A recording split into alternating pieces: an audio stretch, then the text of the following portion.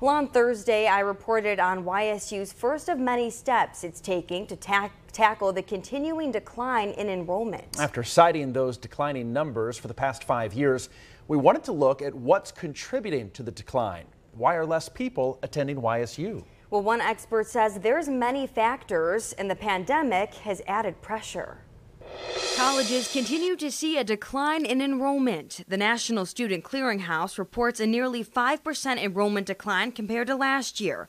Ohio has seen a 13% decline since 2010.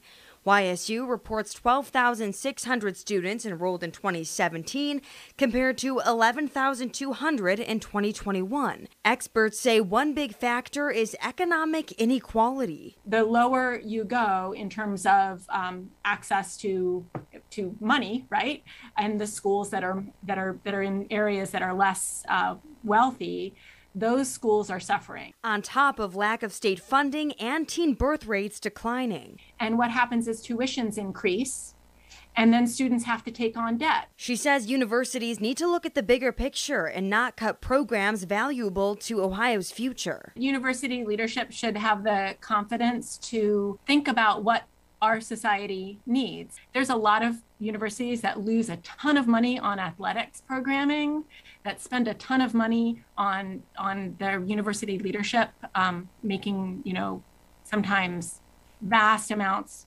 more than people at the bottom and mid-level faculty are making. YSU's OEA union is responding to the university's announcement to cut programs and faculty. In a statement, the union says, quote, "It's bewildering to us that the Board of Trustees has approved massive cuts that will negatively impact students' educations, while refusing to apply the same cost-benefit analysis to the university in its entirety, including administration and athletics."